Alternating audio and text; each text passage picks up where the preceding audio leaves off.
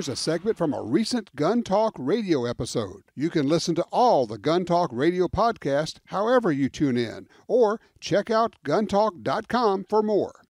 Joining me right now is the President CEO of Gun Talk World Headquarters. Ryan Gresham joins us. How you doing, man? I'm doing wonderful. Good deal. So I guess we ought to start off with what you have been up to, which occupied 142% of your time for the last year or two. We just went out to the site there where, as we say, you're 90% finished and only have 50% more to go. That's it, yeah. You know, because construction projects usually finish on time and under budget, right? Not in my world, no. So evidently not in your world either, right?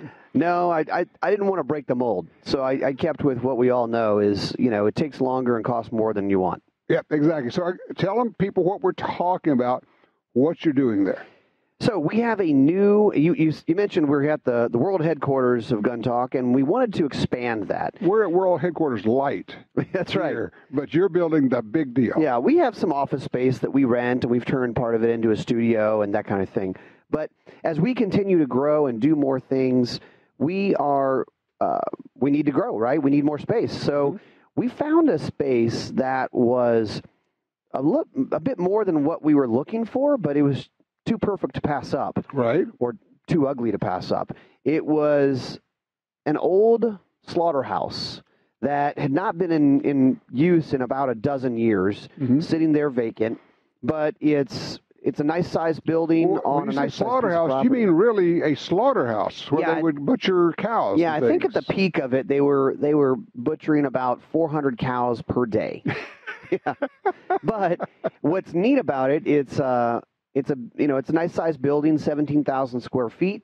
It enables us to have, of course, our offices, bigger studio for filming content, TV content, online video content, all that stuff. But it's also on 10 acres. So we said, wow. And it's just outside of town enough, right? Where we can build a shooting range. And so that's what we've done. We were building out more than just, okay, here are some offices for us to do our Gun Talk thing. Right. Well, your vision is much larger than that now. Yes. I mean, we've always wanted to find more ways to connect with our audience, whether it's radio or TV or online. And yeah, we've done some, we do some merch things and sell some books and DVDs and that kind of thing. It's a tiny part of what you do. It's a really tiny part of what we do. And we said, well, gosh, we're reaching a few million people each month. What if we invited them to come to our place? Well, and what if they all came? Yeah. But what if, we offered classes and events and that type of thing. So we are expanding from just the media side of it to a shooting facility, training facility, events facility, where we have 3 different outdoor ranges, from 100 yards to some shorter pistol range big bays. And then we also have a classroom, pro shop, and a shoot house.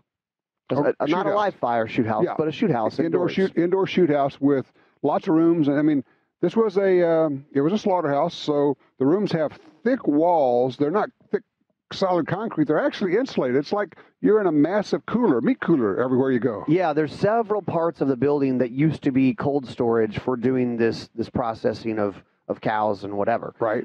Which is kind of neat because it's pretty energy efficient, and it also is pretty good for keeping sound out. So if you got sound from the highway or rain. If you've got a full-blown TV studio, which, by the way, you're building in there, and it's one of those deals of you're paying for your education as you go along on this one, aren't you? Yes, because you can't really, a TV studio is a special type of building, a special type of construction. Right. And we need to keep sound out from, trucks and rain and that kind of thing. We also need to make the interior of the room pretty dead so we don't have echo. Right. And and then special electric, special things for lights. You got grids for lights and the whole deal. You might just talk about people would never even imagine you got a metal roof on this building. Right. So when it rains, rain on a metal roof is allowed. Yes. So what do you have to do about that? Well, you just spend money. You actually buy a special, what I've bought is a special coating that they spray. You can spray it or roll it on. It's basically a paint that is a sound deadening, kind of almost a rubberized surface that you can spray onto the underside of a metal roof, and it reduces vibration. And then you have to put in insulation, not just regular R30 or R whatever insulation, but soundproof insulation. So it's not just heat thermal insulation, it's something else. And just to give people an idea, a bucket of this special paint stuff you spread, or, like each bucket is a very nice SIG pistol. Right. Yes. 5 gallons is, I don't know, $500 or something like that. Crazy. Yeah. So, and you can't just have one. You got to have a bunch. Oh, no. So there's a lot of specialized things that we're putting into this, but we're very excited about it. People say, where is it? It's in Robert, Louisiana, which is basically 45 minutes from New Orleans. Right. Or 45 minutes from Baton Rouge. 45 minutes from Baton Rouge and an hour from the Gulf Coast in Mississippi. Right. And then, of course, a short plane ride from anywhere. And it's just like a 22 pistol shot from the good food no matter which way you go. This is true. You got good food everywhere. Yes. So, all right, so you're going to be out offering classes. Yes. But not really running it as like a gun sight type school. Yeah, Gun Sight's awesome. They've been doing this for decades, and they have their thing they do. And all the other, there's a lot of shooting schools out there now. Right. It's amazing. A lot of good ones. But for us, we're still a media company, but we're doing some different things. We're kind of looking to create experiences. So I guess I could let the cat out of the bag.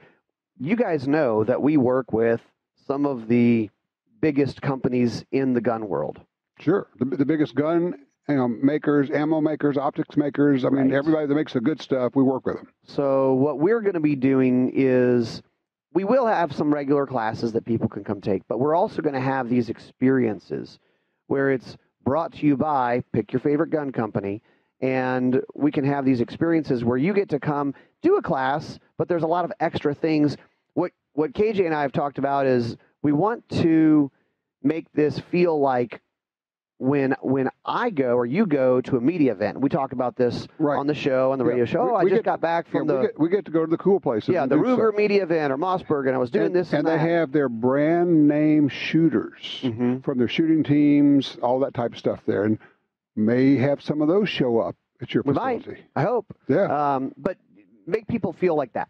Yeah. So when you come to Range Ready, it's called Range Ready Studios. Range Ready is the training side. We thought Gun Talk was a bad name for a shooting school. Okay. Like Gun Talk Shooting School. Yeah, it doesn't work. Yeah, but I like the Range Ready. I know that everybody listening to this goes, well, yeah, I know Gun Talk, but I mean... But they're acclimated to that. Yeah, you guys know it. So that's what we're up to. And so you said... So when?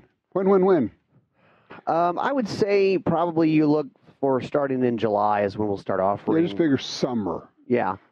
No point narrowing it down more than that. Right. Yeah. When you're under construction, you pick big chunks of time as a deadline. We always joke, each time you go out to the site, the guy who's working over there, he looks at you and kind of wiggles his finger at you. Come over, need to talk to you. You go, that's not a good thing. I have a question. Yeah. Or look what we found, which is the other thing. You're going, oh yeah, we pulled the roof back. Look what we found up here. Right. Well, you guys have seen home improvement shows. Okay. So this is a 40-something-year-old slaughterhouse that 17,000 square foot building. There's it's a large home. There's some ghosts in there. To say the least.